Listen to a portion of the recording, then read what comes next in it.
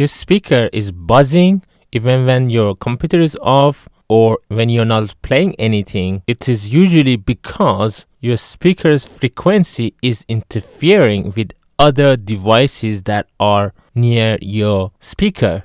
In my case, my external hard drive was interfering with my speaker, so all I needed to do was to move it just a bit away, as you can see in here, from the speaker in order to get rid of this buzzing noise. In your case, it might be any other electronic devices that are near your speakers that you need to move away. In addition, you should also check whether all the cables of your speakers are plugged in properly. And finally, by reducing your volume or your bass on your speaker, you could also get rid of the interference. I hope these tips helped you to get rid of your buzzing noise. If it did, please let me know in the comments below which of the suggestions helped you, or you yourself have any other suggestions that could get rid of this buzzing noise so that other viewers also could benefit.